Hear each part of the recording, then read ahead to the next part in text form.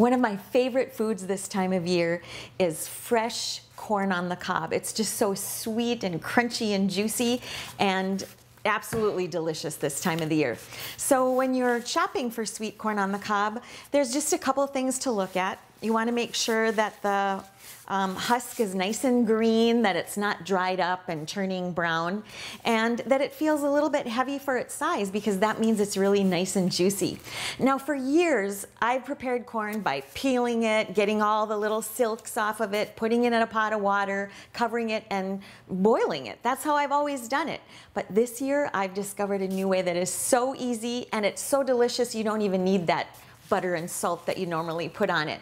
So all you do is preheat the oven to 350 degrees.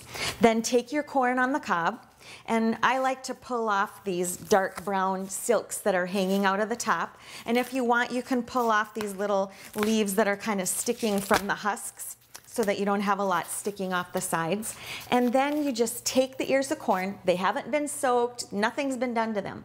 Put them right on the rack in your oven, 350 degrees, and set your timer for 30 minutes. And after 30 minutes, take the corn on the cob, and I like to slip it out on a baking sheet and it's really surprising. I just took this out a couple minutes ago and it's not hot to the touch, so you're thinking, how could this possibly be ready to eat?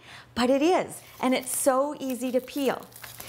Just take the ends, and just like you'd peel any other time, but look at how easy, and look at the steam coming out.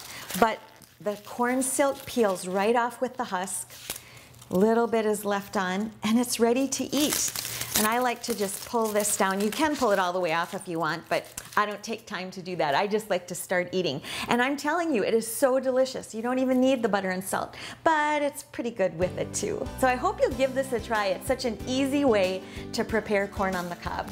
I'm Sue Doden, sharing good food for good life 365.